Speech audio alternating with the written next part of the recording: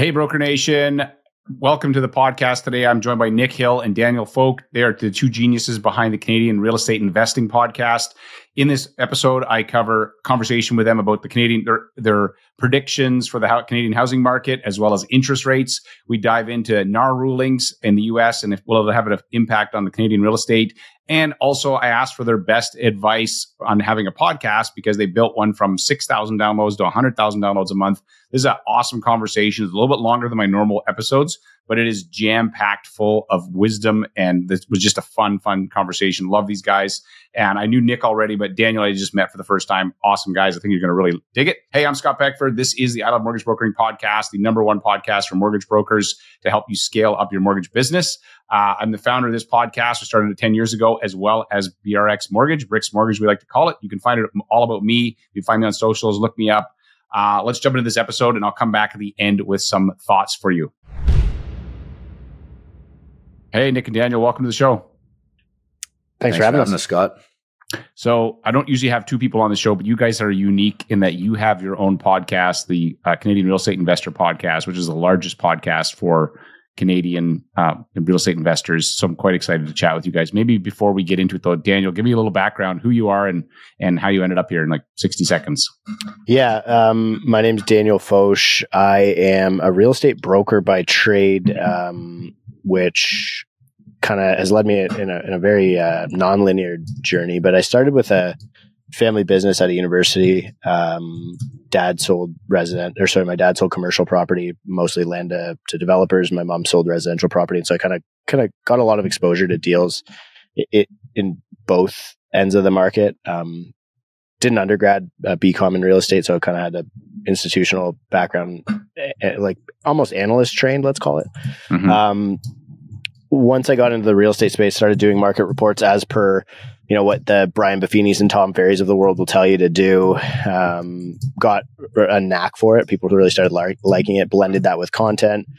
Twitter really took a liking to the charts I was putting out, and I kind of just like found my people there, which was, I guess, just people who thought the market was going to crash. And I was happily wrong with them for decades, for 10 years. And then the market actually did crash, and when the rate hiking cycle started, and people in the real estate industry started paying attention to what I had to say about that, I suppose, because for the first time in my whole life, I was right about that.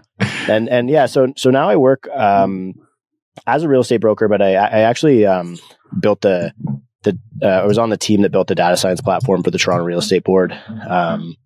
Which is actually just being launched like right now. So, work in a research capacity, consulting for developers on kind of like pricing strategy, market strategy for condos, rental product, etc. Honestly, like my role is mostly a consultant in today's world, and then a content creator, and that functionally boils down to just constantly doing research about what's happening in Canadian real estate, to be honest with you. And then dumbing it down for the average person to be able to synthesize. Or synthesize is better than dumbing it down. Synthesize it and simplify. Is that correct? Yeah, I like boiling it down, right? Like reducing stuff. Let's call it cooking, because that's like what everybody's saying. Let them cook. Yeah, now. let them cook. I heard this from my daughter recently. She's in volleyball. I'm like, what are you talking about? She's not cooking.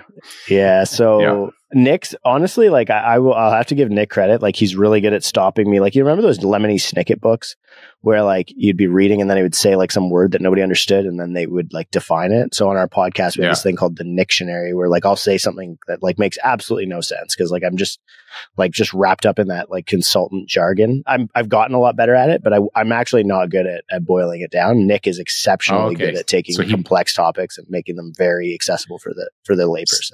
So you're a good team. So tell me about yourself then. And so that before we jump into, I got a couple topics. I want to talk about how you guys built a podcast, what you've learned, and also the housing market, what you guys are thinking is going on with the housing market and mortgage rates right now. Cause I know you'll have some sound bites on that. Go ahead, Nick.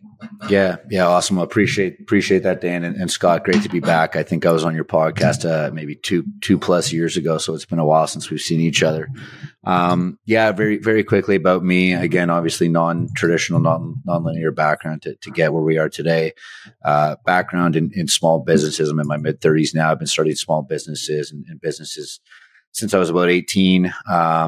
university and then went to college for construction engineering technology. Spent a couple of years on the construction side of things, on condo developments and an institutional level project management. Then left that career to spend some time in commercial real estate in downtown Toronto. Jumped around, kind of went corporate for a couple of years, and then started buying rental properties. Got my mortgage license and have since built up a rental portfolio. Met Dan. We started a podcast. It sucked. We started another podcast that obviously didn't suck, and have since kind of been just a number of different things over the last couple of years, from commentator to content creator to event host, speaker. Still do mortgages. That's kind of my primary income. But just kind of all things real estate, and really love the world that Dan and I have kind of created and been a part of, and all the amazing people that have come along the way with us.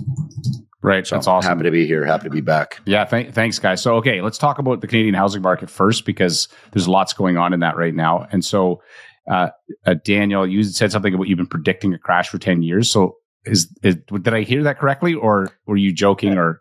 I was being a facetious for sure, Okay. but like they say, the perma bears, they're like wrong for 10 years straight. I've always been unnecessarily bearish. I think I'm actually just like a natural contrarian. I can't help myself but to like feel, Right. which is good in some ways, but it's that kills on annoying Twitter, probably. because Twitter is like, oh Yeah. yes, it's negative, baby. We're gonna like. I just got on there recently, and I'm like, I gotta. Yeah, I find it. Yeah, it does until like now. Now I'm starting to feel that everybody's too bearish, and I'm like, I'm almost like kind of want to be bullish a little bit. And now all of a sudden, I think Twitter is just a very negative crowd. To be honest with you, I will say, like, Twitter, Twitter, Reddit, anywhere where it's very easy to get an anonymous account. I've noticed that brings out the worst in people. Like, anonymity is not an infrastructure that human beings should have been offered, I think. Okay, so housing market wise, then, let's ask you the interest rate announcements tomorrow. The show is going to come out after that. What do you guys think is going to happen with the interest rate? Either one of you guys can jump in there, and then I'm going to talk about housing market. I'll say 50 bips. Okay, Yeah, I'd agree with that. And do you think that, like, how many more of these are we going to see in this cycle? Do you have any ideas on, or like I think thoughts on that? Terminal rate to the downside is probably 3%. And terminal rate overnight means rate to overnight rate when they're done. Yeah, when they're done cutting, the end of the rate cutting cycle will be 3%. Okay. If things are really bad, 2.75. I can't see them going further than that. Yeah, that was kind of what all the big banks, all the different economists had come out with a study that they predicted anywhere from 2.75 to 3.25. So I'd agree with Dan. I think we kind of land right in the middle of that at 3. I'd be more comfortable with something in 3.5 kind of thing. I think that's probably a better place to stop. We seem to have raised very quickly, too quickly, and now seem to be cutting very quickly and potentially too quickly as well. It's been a interest rate roller coaster ride for sure. So let's talk about the housing market. So as you guys are, I'm sure the housing market is regional. So you can't just say, hey, house prices are going up, or the condo market's getting destroyed, although I think it is in Toronto. But it is regional. So maybe let's talk about Ontario specifically, and then we'll talk outside of that. So what are you guys seeing in the Ontario market, and what are your sort of expectations in the near term? Yeah, I mean, Ontario condos are an obvious headwind. I would say that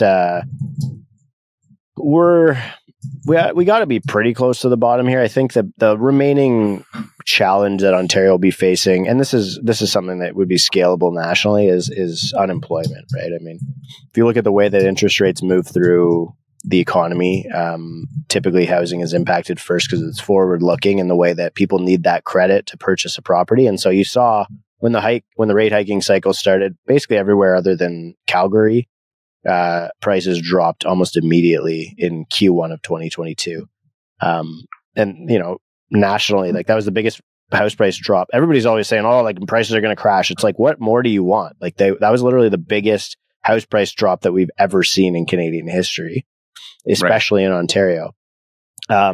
So this is the contrarian view you're speaking of. It's kind of like, hey, wait a second, did you not just catch this? If you pay the math, you're like, like, because some people are like, oh my gosh, it's going down lower, but maybe but I don't like. For me, as a bear, that satiated my need for doom, and that was bad. Like, it was really bad. A lot of people lost everything, and we saw, like, Canada's a very volatile housing market. We saw the same thing happen in 2016 in Vancouver after their foreign buyers ban. Same thing happened in 2017 in Ontario when they did their non-resident speculation tax. And then, and this still exceeded that. And so those are the moments that kind of made me bearish on Canadian real estate when I was talking about how I've been bearish for a long time. 2017 is something I called exceptionally well. And I was like, and then COVID started and it got out of control again. And I realized, like, that we're just repeating the same thing. So anyway, Ontario, you're probably, like, you're kind of at that point. If you go back and look at the last housing cycle in the 90s, 89, big drop. And then it kind of like just bounced along the bottom for like 4 years after that. It took till like 94 for prices to actually start meaningfully trending upwards. Nationally, the same story, other than I think Calgary just being a big outlier, to be honest with you. Right. Okay. And then, Nick, what are your thoughts?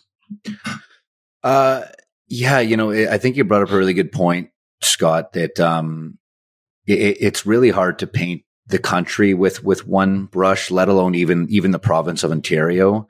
Essentially along the 401 corridor from basically Cornwall to Windsor, 1 in 4 Canadians live there. So the data is completely skewed. It's almost impossible to compare markets like a Winnipeg, a Saskatoon, a Regina to a Hamilton, a Kingston, et cetera. I think it's really difficult, and that's why researching and looking at the data and formulating a proper investment thesis for whatever you're trying to do, whether it's literally buying your first condo, your first townhome, your first detached, your first duplex, it all goes back to the data. So, it's very easy to say that, Toronto from a condo perspective is completely screwed. I don't think anyone's going to argue with that.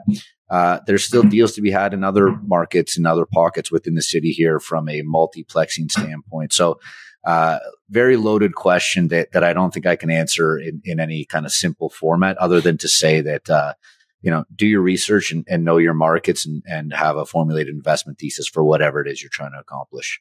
Right. And different strategies work better in different markets, as 100%. You guys are aware. Where do you think the investment opportunities are now? So if I said to you, I'm going to give you, there's $1 million of your grandma's money. This is going to be you're going to be like, I'm not even going to do real estate, but you have to put it in, it's from a trust and you have to put it into real estate. And where would you guys put the money? I'm going to ask Daniel and Nick, and you guys may have different answers, and that's fine. But if you had to put it into a market right now, what would you do? Geographically, so it would be like, I was in Moncton, and some of these smaller markets are doing really well. Like, St. John's, Newfoundland. I like St. John's. I think I was a big Saskatchewan guy, but we went out there and I wasn't super compelled by the returns. So I probably would say I really like Newfoundland. I think St. John's is a sleeper. I think its population growth hasn't been modeled in. Everybody's just expecting the population to die off, to say it harshly, because it's an aging population. But I mean, rising tide lifts all boats. With Canada's population growing so substantially, you feel the magnitude of that most in the smallest cities. Yeah, I noticed that too when I was out there. I was out there not long ago in St. John's, and I was there 18 years ago. And the immigration is increasing the population of St. John's. It's not because of procreation. People are. It's no city in Canada is going up because of birth rate. Like, we just hit the record, the lowest birth rate in history. Right. What about you, Nick? Where would you put if you had your grandma's money, that $1 million that you got to put into investment properties? I got to call my grandma, see if this is. It's okay. We won't tell her. We won't tell her. I'm just curious. Again, I think it really depends on strategy wise, because $1 million in Toronto, you can still, we're like a partner of mine, we're seeing decent returns on multiplexing properties. So it goes back to strategy. I love trying to pick a market that no one's really talking about, but that has a lot of leading indicators for future growth and major future potential. So I'm always trying to, look at the overlooked markets, like some of the prairie provinces, Winnipeg, Saskatoon, Regina. I think Edmonton is now really hot because Calgary got too hot, so people are driving a couple hours north. You can't talk about real estate right now without hearing about investing in Edmonton. So for me, not that there's not deals to be had there, but I always try to be, one step or half a step ahead of other people. And I would be looking at the prairies or some of the East Coast markets now. Okay. And I didn't ask this question to you, Daniel, but what type of thing would you be looking for? Like a fourplex? Would you be looking for a single family with an up, down, or like what, I think small multi is probably like the least competitive space right now. Like I think above 5, you're competing with the CMHC buyer, and like you can see the impact of that on cap rates across the country. And then I think below, or like once you get to even 2 units, you're kind of competing with the marginal buyer, like your end user, right? You're competing with homeowners. Yeah, I think like that 3 to 4 is where you really get the best deals, to be honest. Can you? Okay, I think I understand why the cap rate is affected by the CMHC buyer, but maybe just tell our audience if they don't understand what you just said there. Sure. Yeah. So CMHC MLI Select basically allows people to spread out, to go up to a 50-year amortization, and so,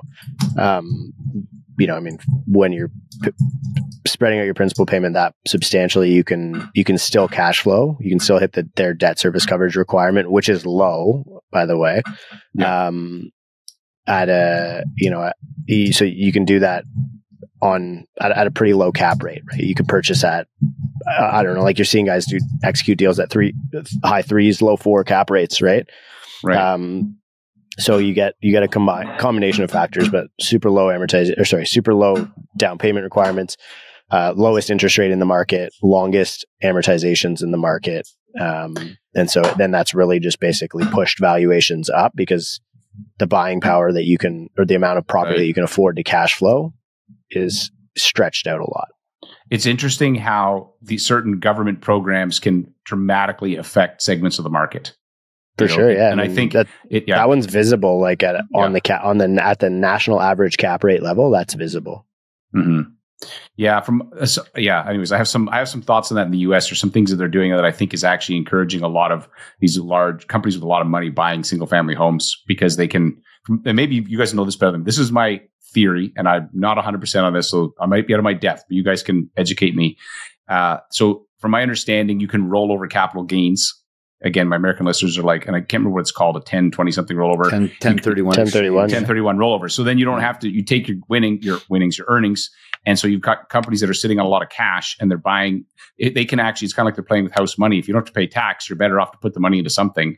And that something happens to be a bunch of single family homes, which then drives prices up. What are your thoughts on that? So is that like totally whacked or? I'll let Dan answer that, but I do want to say I love how that was a perfect Freudian slip of instead of your house winnings instead of your house earnings. I think that's very fitting. Yeah, your winnings. Okay, sorry. Go ahead, Dan. What would your thoughts on that?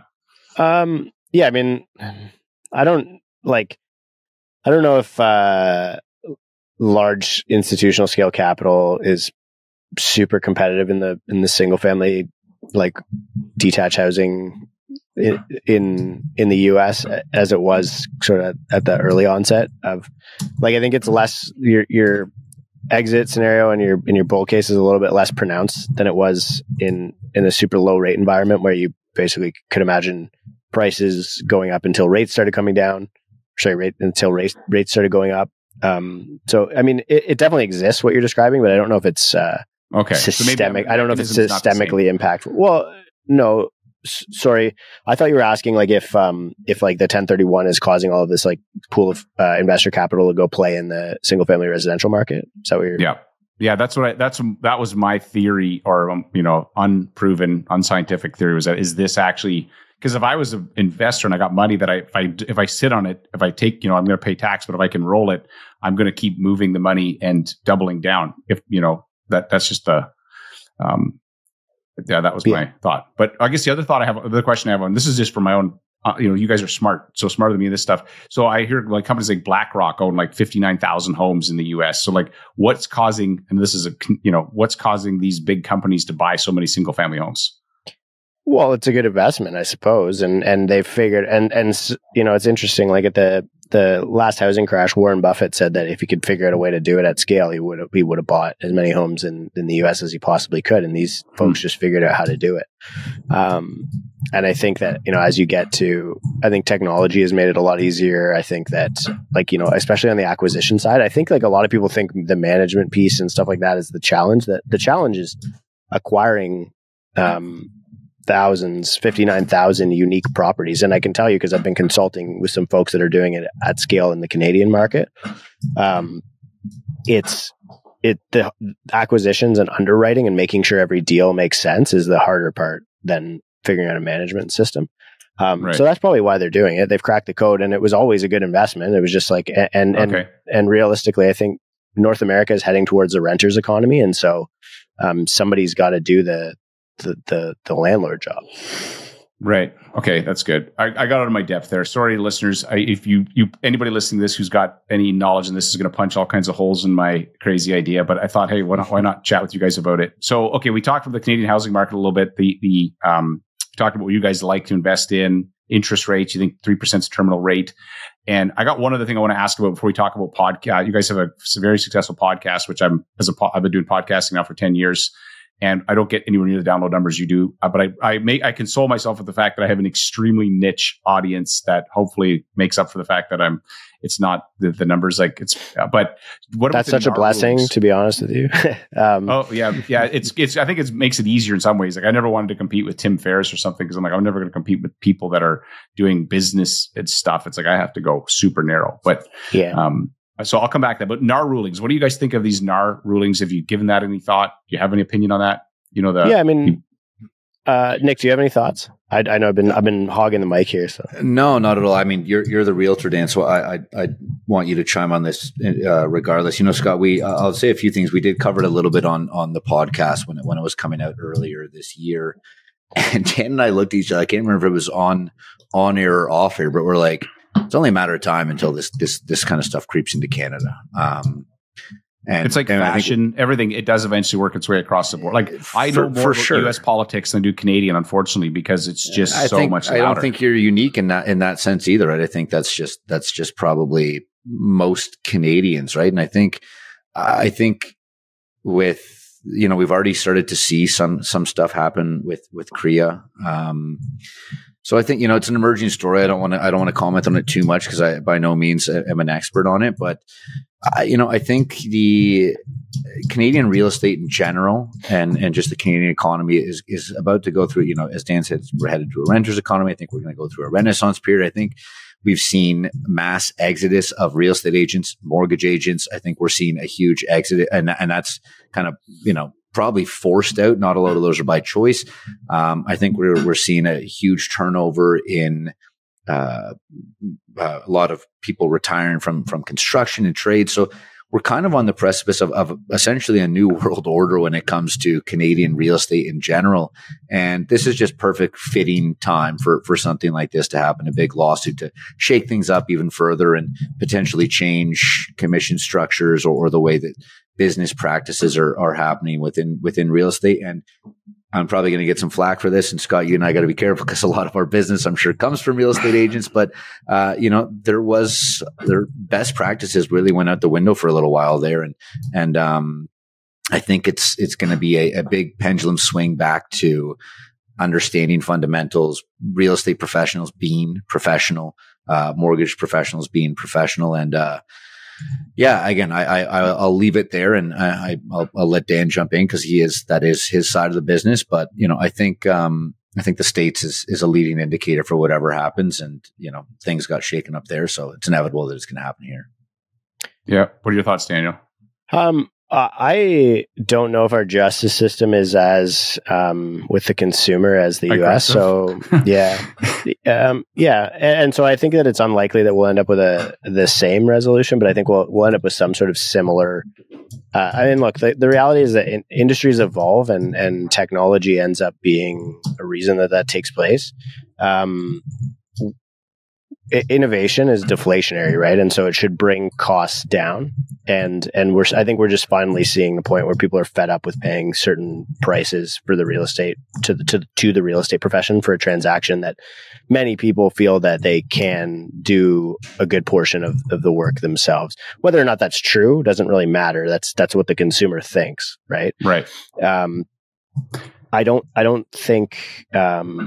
I actually don't think I think that the outcome is good. I think that it rewards good agents and it punishes bad agents. And so I think that that's actually going to result in a better quality for the end users. I think it's going to result in a better industry for the good agents. And I would hope that we actually end up going along the same path as the US. We do have copycat lawsuits happening all over the country now, and the Competition Bureau recently put out something where they were it was like a call for people who have had experience with those like FSBO programs and flat rate programs, I guess, to get an understanding for the experience. I think they're kind of fishing to see if realtors are blackballing those listings.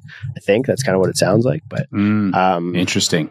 Yeah, so it will be interesting to see the resolution. But I'm hopeful. I think it will be good for our industry, and I'm not afraid to say it because I don't sell to realtors per se, but also like I think that you all sell to good agents, and good agents will win from this. They might not think that at the beginning, but they will. That's the truth.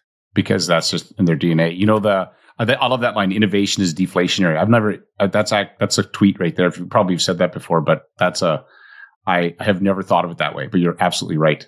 Innovation is deflationary. Yeah.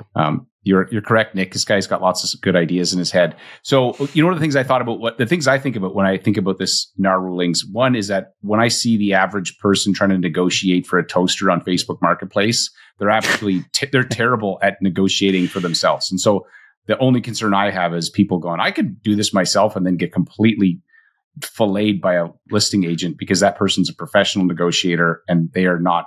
They're playing poker against somebody who knows what they're doing. That's one thing. That's just, what are your thoughts on that? That's just Darwin. Well, it's just Darwin. I'm coming out, playing out in real time. So if that's the case and people's egos get the better of them and they don't feel the need to, don't use your uncle who got his real estate license or whatever because, he's trying to do a family deal kind of thing. But it just goes back to doing due diligence, using professionals. And, those professionals have built trust and reputations in the industry listen, the three guys on this call, probably the best things we have going for us are our reputations. I could ask you to, any type of question, would you be willing to risk your reputation for? And the answer I think would always be no. Right. So it's not worth the money. Like it's not worth it. Right. So, I think it just comes down to working with good people as it always does and always will. So I'd love your guys' thoughts on this. So because this is different than typical podcasts that I do, but so I think this NAR rulings, I always think who wins in this scenario, right? So I think institutional buyers who are buying at scale because now maybe they were able to negotiate better deals because of their situation, but they certainly have an advantage when there's no buyer agent fees. And then the other one would be the platforms, these large platforms like Zillow, and because they have the inventory, they have the system in place, and so.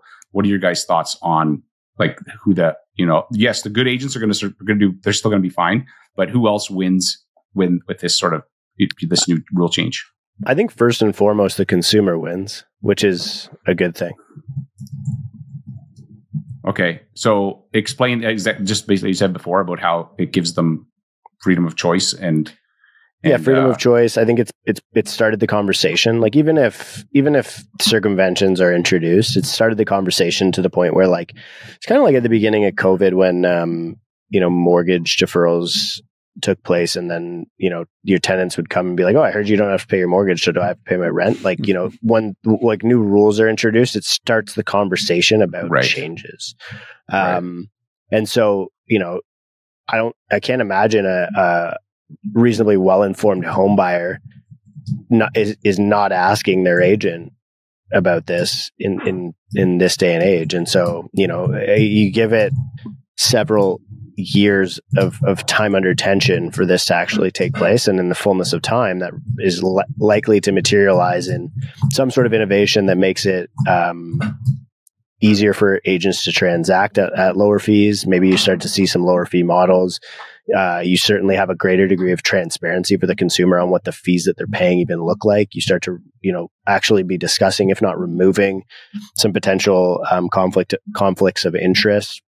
And so I think that the consumer gets a little bit of a competitive advantage and a lot more transparency, which is, if you really think about the way the real estate industry is structured, and not a lot of people are going to like this one, but it's really just... we're all about that today. There's a few clips from here that I'm like, oh, let's send these out. The people are going to be like, oh my gosh, we're going to love this. Sorry, keep going. Yeah. So, I mean, real estate is a business built on asymmetrical information, right? So 100%. Somebody has more information than somebody else. And that barrier apparently is worth 5%, right, in Canada, or 3% or 4% or whatever it is. It's 6% in the US. And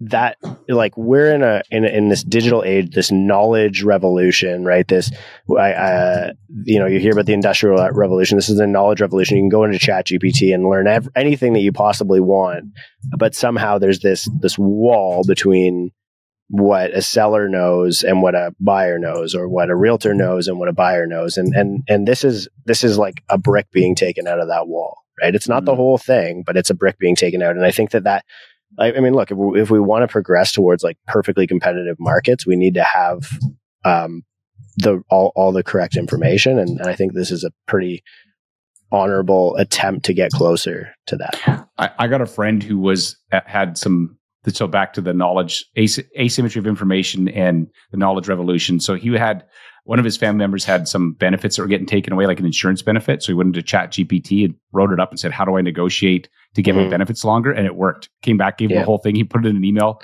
and they gave him another 6 months. So there's an example of using the technology by just asking the questions. I was like, that is genius. I would never thought to do that. So yeah.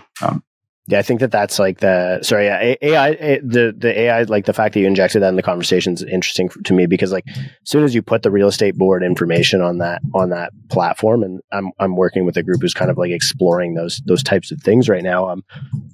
It's out there, right? Like their example wouldn't be an example of that, but like somebody at some point, all of the data that belongs to the real estate boards is accidentally going to cross that line and end up on a ChatGPT. Then it's going to come down to who's got the best AI negotiating bot. It's like, I've got my negotiating bot is negotiating with your AI negotiating bot, and we'll see who. It's like a video game or something. Yeah, or like when you think about the way technology, like I think about technology as like, especially with the real estate profession, everybody thinks that the end game for real estate is like Uber, right? It's like just buy and sell my house directly on some app. It's like, no, it's too complex of a transaction for that. Let's just set that one aside.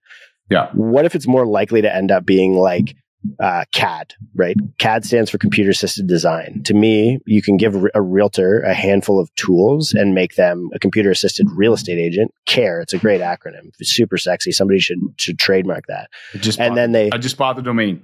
Yeah, and now all of a sudden you've got an agent who has technology is doing all the things that technology should be doing. I don't know what those tasks are, administrative things, et cetera, whatever they're capable of in 5 years. Maybe, I don't know, exploring other galaxies is probably what AI will be doing in 5 years. But the agent has no, like, if all of the agents administratively are on the same playing field, now they have to forge some sort of other competitive advantage. And to me, when you're all assisted by the same technology, it's like similar to CAD, the drafting, the way it replaced the drafting table, you either have, as a realtor, you either have results or service, right? Or customer service. And that to me is where you start to see these benefits for the end user, right? The consumer of real estate services. Where you say, okay, my agent has to stand out in order to forge a competitive advantage and be better than whatever other agent is out there, or they can race to the bottom. So they can compete on price, they can compete on results, or they can compete on customer service. Sorry, that was a long-winded answer. That was a good question. I just wrote down computer assisted broker. You got to get your cab, it's the same deal, man. Okay. So let's talk about Nick. I want to ask you about your podcast. So you guys have a podcast that you grew from 6,000 a month down almost to 100,000 a month. And as a guy who loves podcasts, I've convinced numerous people to start podcasts because I think it's a great way to, if you have a message or a story, you want to interact with your audience. But what have you learned? What are some of the lessons you've learned doing what you guys have done at a significantly bigger scale than what I've done? lessons about podcasting or just all like anything you can think of. So if you had to give, what's your three? So if somebody's thinking about doing a podcast, this is my question. I'll make it more specific to help you. What would be the three pieces of advice you would give somebody? And I'll come to you, Daniel, and see if you have something different to say. But what would you say is the three pieces of advice to someone who's thinking about I think a podcast, whatever that is, would be useful for my business? Great question. And I've answered this one numerous times as well. Cause I think podcasting can be, years before Dan and I had our first one, let alone this one, which is done quite well. I was consuming podcasts and still consume it probably more than any other form of media. I think the first thing I'd say is it's going to take time, just like with any business, just like with anything that anyone embarks on. Get used to it sucking and being very difficult for a while. Don't let that deter you. Dan and I do some coaching and get solicited for advice on business and real estate all the time. One of my favorite quotes to drop to people is, everyone overestimates what they can accomplish in a year and underestimates what they can accomplish in a decade. Now, it doesn't have to be a decade, but just keep persevering. So that'd be the first thing. Second thing is, don't try to be all things to all people, right? You're not Joe Rogan. You're not Tim Ferriss. Don't try to be niche down. Scott, you said not so long ago that you found yourself in a very, very niche. Well, guess what? I used to listen to you before I became a mortgage broker, and I still do. And I sought that out. And the more researchable you can be, the better SEO you can have, the better, the more successful you're going to be, right? That's why we came up with the very creative name of the Canadian Real Estate Investor Podcast. It's very obvious what it is. It's like, I want that. Yeah, exactly. Right. I love mortgage brokering. Okay. Well, if I type in mortgage brokers, you're going to come up. If you type in Canadian real estate investing, we're going to come up. Just as a side note, what was your first podcast that didn't work as well? What was the name of that? Just because if this is a good object lesson in being for sure clarity over clever. So the first one was very clever. It was called Brick and Mortar, right? Classic real estate term. It was red brick background. Dan and I both love red brick stuff for some reason. And I think it was also, the third piece kind of ties into that as well. If you're going to do something and you're starting now, right? Like Scott, you've been doing this, as you said, for a decade, right? You've got a loyal audience. You've got an audience that is going to tell other newer people to listen to your stuff because it helped them as they got started. And that would be my third thing is, you've got to find that niche and stick to it. And by sticking to it doesn't mean just like, you can't be just doing the same content as everybody else, right? So if you're just going to have people and you're going to interview them, you got to make sure that those people that you're interviewing are delivering value, right? I think that people have such a short attention span these days. Dan and I try to keep our episodes in around that 45-minute mark. We just we script ours to a certain extent because we want to make sure that we are delivering enough value, enough social currency, and enough real data and real information that people are going to get that value and keep on coming back for, right? Like when we embarked on this journey, we're like, hey, we're not, out of the 240 episodes, we've probably had 25 guests on. And that's by design because we were like, you know what, this is going to be way more work to do it like this, but no one else is really doing it in the sense of, hey, this is like real estate school. Right. So that would be kind of my third piece of advice for anyone starting a podcast. Pick your niche and again, commit, right? Like if you're going to agree to do this and you're like, hey, we're doing 1 episode a week or 2 episodes a week or 2 episodes a month, don't miss them, right? Like people are going to come to expect you're going to become part of people's daily, weekly, monthly routines. The minute you go cold or take some time off or whatever, I guarantee your listens will drop and it'll be harder to come back from that. So yeah, that's good. I'll leave it there.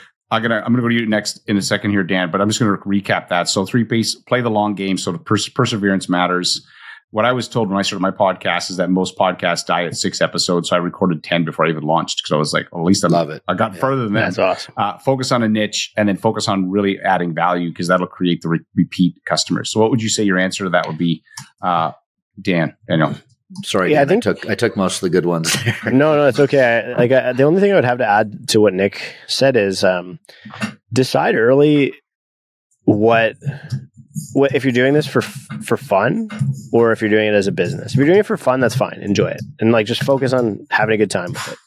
If you're doing it as a business, treat it like a business. And this is like the same advice I have for everything in life, to be honest with you. Like, you know, even relationships, I would apply this logic. Is like, there should be clearly defined, you know, like a partnership agreement as an example in business is very much a document on how to fight and how to settle disputes. If you're going to start a podcast as a business, what's your goal? What are you actually aiming to get out of it? Okay, I'm aiming to get leads. Okay, well, where are you aiming to get leads? You're aiming to, like, for us, we don't use it as a lead gen platform. We monetize our podcast through ad revenue, right? We have advertisers, some of the most celebrated companies in the world, and we're very fortunate in that regard. But if you're starting a podcast, like a niche that Nick described as an example, maybe the Toronto real estate podcast, right? And I think that there's room in the national scope of podcasts for a local podcast, like a local niche podcast. Okay, my goal is to generate leads. I'm going to treat this as a business. What would you do? What would be the next step? You'd write a business plan. You'd want to understand your customer, right? KYC. Mm-hmm. Who's your customer? And then think about your customer's needs, and then communicate directly with them. A lot of people make this mistake when they're making content, and I make a lot of content. I make thousands and thousands of videos and audio per year. They speak as if they're speaking to a room full of people, like they're up, and you're not. That's good. You're speaking to one person. Like, no, never, ever have I ever listened to a podcast. One time I listened to a true crime podcast with a friend on a long drive. One time and with one other person. Never have I done it with a room full of people. Everybody says, "Hey, everyone." Hey, it's speak directly to your audience and know them as intimately as you can. And if you can create like little groups of your audience where you can say, "Oh, I'm speaking to the first time home buyers," then address them. This is for you, the first time home buyer, right? And the person who's not the first time home buyer just shuts it off. Oh, that's not for me, right? So that's like the most important part from my perspective is, if you're going to do it as a business, treat it like a business, know your customer, understand their needs, and deliver something directly to them, not to them and some room full of imaginary people, just them. That's what content is. It's one-on-one. That's the social and social media, right? But it's one to many. But it's still one to one. You know, that actually is. So when I tell people writing emails, the best emails I write, I think of somebody, I picture them, I'm writing an email, say, I'll write, "Hey, Nick," and then I write the whole email as if I'm writing it to Nick, to send it to a whole bunch of people. It does way better than if I write it to the group, because nobody pays attention to the group. Yeah, like you can't, you know, I've like stopped using like the "Hey everyone" thing, even in like in our course. Like, only one person is reading the thing, and you only need to address that one person. You've never, ever had an opportunity before in history to speak directly to one individual person at scale, like to sell at scale to one person at a time, or sorry, like as if I'm selling to you one at a time to 1,000 people at a time. Like, when has that ever happened? It hasn't. It hasn't. No. And that's really good. Actually, I think I need to improve at that. I think that's my takeaway from this conversation. So I'm going to quick, your recap: determine your why, really decide if it's for business or for fun, know your customer, and focus on talking and communicating to that one person and not to a whole bunch because it always comes off weird. You're right. It's like, "Hey guys," it's like, yeah, who are you talking to? It's just me. It's just, you're right. About 99% of the podcasts I listen to are by myself.